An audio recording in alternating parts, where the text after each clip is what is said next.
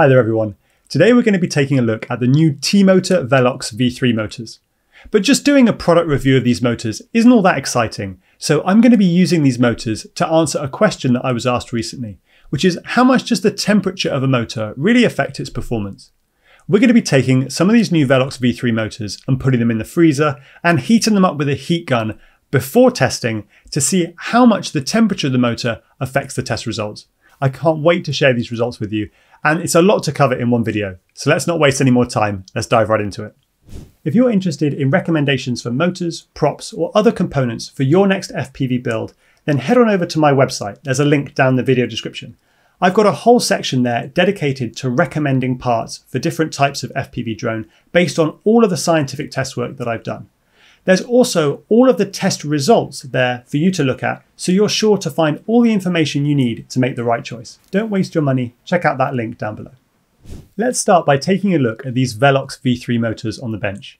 And the first thing I notice when looking at these motors is that they use a two-piece bell design, which means that the top part of the bell, the aluminium part, doesn't extend all the way down over the steel flux ring. Instead, you have two pieces that are bonded together by a push fit and maybe some adhesive. Now this is a cheaper and lighter weight way to make a motor, but it isn't quite as durable as a unibell design because there's always a small chance that the two parts of the bell could separate in a crash. This does depend a lot on manufacturing tolerances and whether adhesive is used to hold the two parts together.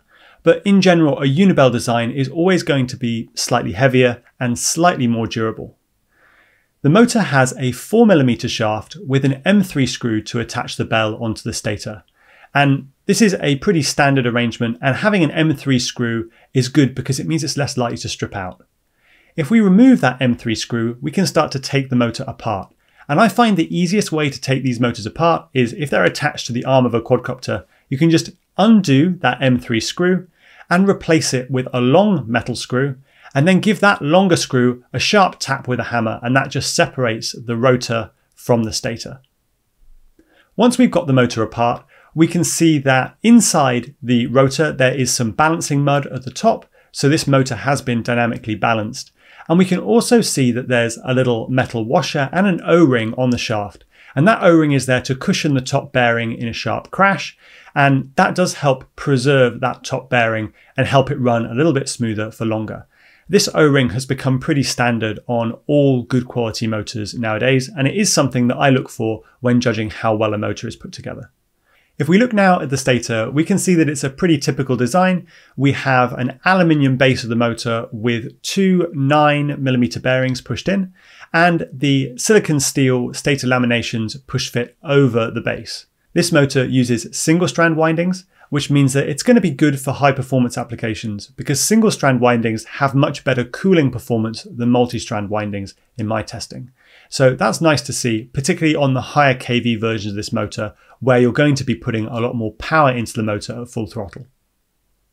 Now that we've looked at the Velox V3 on the bench, we can see that it's a well-made motor and that it's very representative, very typical of the type of motors that we use in FPV.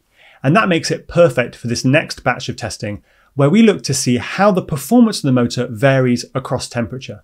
So I'm going to be taking the same motor and testing it after it's been sitting in the freezer and cooled down to -18 degrees. We're going to be looking at it at ambient temperature, 25 degrees, and we're going to be heating it up with a heat gun to 60 degrees before starting the test.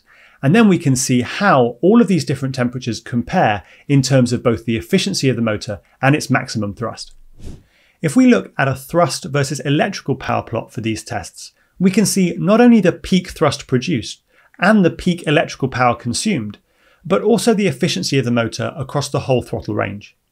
And although we might expect some effect of temperature on performance, what we see from these results is that that effect on performance is vanishingly small for this Velox V3 motor. From -18 to +75 degrees C, we don't see a significant effect on the peak thrust, on the peak power, or the efficiency of the motor. And that's really great to see because it means that we can be confident that the performance of this motor is going to remain good across a wide temperature range. Even if you're flying in the height of summer or in the depths of winter, you're going to be getting the same performance near enough in both cases. And it's good to know that neither the magnets nor the windings are significantly affected by variations in temperature of a few tens of degrees. But what about a multi-strand wound motor? These motors typically get a lot hotter than single-strand wound motors for the same power output, and so we might expect a bigger effective temperature. If we look at an electrical power versus thrust plot for the Emax RS3, we do see a difference, a small difference in performance across temperature, with the -18 degrees C test providing more efficiency, more thrust, and consuming slightly more electrical power at the top end than the tests at higher temperature. That said, this difference is not massive, and so even with a multi-strand wound motor, provided the motor is not experiencing thermal runaway and heating up to the point where it's about to smoke, it's unlikely that you're going to see any loss in performance. And certainly at 60 degrees or 75 degrees, if you are holding that motor, you would feel it to be really hot, and you might be worried that the motor performance or lifetime was being affected. What these tests show is that provided that you can touch that motor and not get burned, the motor is probably performing almost as well or just as well as it would be at 25 degrees. Although we can be confident from these results that the performance of our motors is probably not affected too severely by different temperatures, the same cannot be said of our props. The amount of thrust that a prop is able to produce is very dependent on the air density, and the air density is affected quite a lot by not only temperature but also the altitude at which you're flying. If you're flying at high altitude or in very high ambient temperatures, the thrust of the prop is going to be reduced due to the reduction in air density. You can compensate for this by running a slightly higher pitch prop. Conversely, if you're flying in very cold ambient temperatures, you're going to see an increase in thrust due to the increase in air density, and you might decide to run a lighter pitch prop to compensate for that. Now that we've seen the results of the testing across temperature, let's put the Velox V3 up against some competition in a shootout. Before we dive into the test results, let's take a look at the measured kV of these motors. Now the 2207-2050 kV is testing out at 1990 kV, and that's okay. Somewhere between 1950 and 2000 kV is pretty close to optimum in my opinion for a 2207 6S motor. You have enough performance to take advantage of modern batteries, and you have one layer of thick single strand wire, which is very good for cooling. So the motor can stay cool even delivering all that performance. If we look at the 2306, that's an 1950 kV motor, but it's testing out a little bit below 1850 kV. So quite a bit less than stated. And that's okay for a 2306. It's a lighter weight motor. You're still going to get plenty of performance, and trying to run closer to 2000 kV on a 2306 is just a recipe for overheating. So that's good too. The 1750 kV 2207, I would only choose this if you're prioritizing efficiency above all else, because you're losing quite a lot of top end power for only a relatively small gain in efficiency. In my opinion, 1700 kV, which is what this tests out as, in fact less, 1695 kV, is just too low for a modern 2207 motor.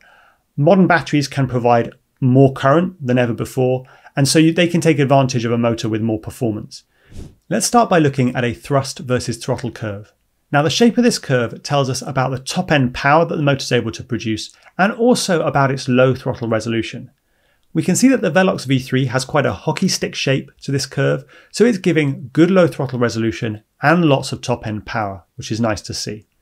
We can see that the 2050 kV variant has a bit of a roll off in terms of thrust at high throttles. It doesn't stay linear all the way to 100% throttle, so we're obviously running close to some limitation of the motor in terms of either the current that it's able to draw or the mechanical torque that it's able to generate.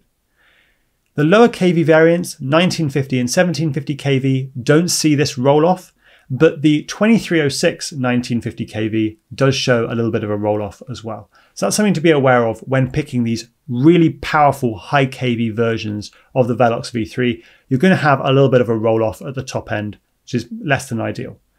In terms of the shape of the throttle curve, we can adjust this with Throttle Expo in Betaflight, so it doesn't matter so much what the low throttle resolution is. We can adjust that in software, but it is interesting to see that the Velox V3 has more of that hockey stick shaped curve. Good torque versus RPM results bode very well for motor responsiveness. The Velox V3 2207-2050 kV motor is an exceptionally responsive motor, able to accelerate and decelerate my 5x4.5x3 test prop faster than any other motor I've tested so far. If we move down to the 2306-1950 kV, that is also an exceptionally responsive motor, particularly for a 2306 size. So if you're looking for that lighter weight, smaller motor, but you still want it to be really responsive, it's a great choice. The 1750 kV 2207 doesn't do quite as well, and this wouldn't be a motor that I would pick if you're looking for exceptional responsiveness. If we take a look at a thrust versus electrical power plot, we can see the efficiency of the motor across its whole throttle range. And here's where the Velox V3 doesn't perform quite as well as some of its competitors. The high kV versions, the 2050 kV and the 2306-1950 kV, they produce a lot of thrust and power, but they fall behind a bit in terms of efficiency. And if we move down to a lower kV, like a 1750 kV, we do get better efficiency, but we lose that top end thrust and power. If we compare the V3 to the best in class, the RC and Power Wasp Major, we can see that the Wasp Major is able to produce near identical levels of thrust with 75 watts less power. And so that's the benefit of having a really efficient motor, particularly if you're going to be spending a lot of time high in the throttle. The last thing to look at is the weight of the motor. Now the 2207 comes in at 35.8 grams with 5-inch wires, and the 2306 comes in at 32 grams. Now 35 grams is actually quite heavy for a motor of this design. It's got a 2-piece bell, so you'd expect it to be a lighter weight motor, and it's coming in a little bit heavier than the average for a 2207. The 2306 is lighter, but it's still reasonably heavy for a 2306. So this is something to be aware of. These aren't the lightest weight motors that you can buy, but they do provide very good performance even for their weight. All right, so that brings us neatly to the end of this video. And as always, the question, who are these motors right for? Well, I think these Velox V3s are very well made and very highly performing motors, especially the 2207-2050 kV and the 2306-1950 kV. They are not quite efficient enough or lightweight enough to trouble the very top of my motor leaderboard, but they're getting pretty close. So whether they're the right motor for you is going to depend a lot on pricing. If you're able to get hold of these Velox V3s for under $20 a motor, I think they are definitely to be recommended. They are doing fantastically well against any other motor at this price point. But if you're looking at spending more like $25 on a motor, then you should definitely look towards some of the motors made by RC and Power, which perform a little bit better in terms of efficiency, and they're quite a bit lighter weight as well. So hopefully that gives you a good recommendation for whether these are going to be the right motors for you. I hope you enjoyed this video. If you're looking for recommendations for motors, props, and other parts for your FPV drone, please check out the link down in the video description. I've got a whole section of my website dedicated to recommendations for different parts based on my testing. If you really enjoy these videos and get a lot of value out of them and want to give something back, please consider supporting me on Patreon. You can join from just a few dollars a month, and all of that money goes to helping me make more and better videos for you and other people in the FPV community. If you're able to support me, I would really, really appreciate it. And there's a link to that down in the video description as well. That's all I have for you for today. So until next time, I wish you all very, very happy flying.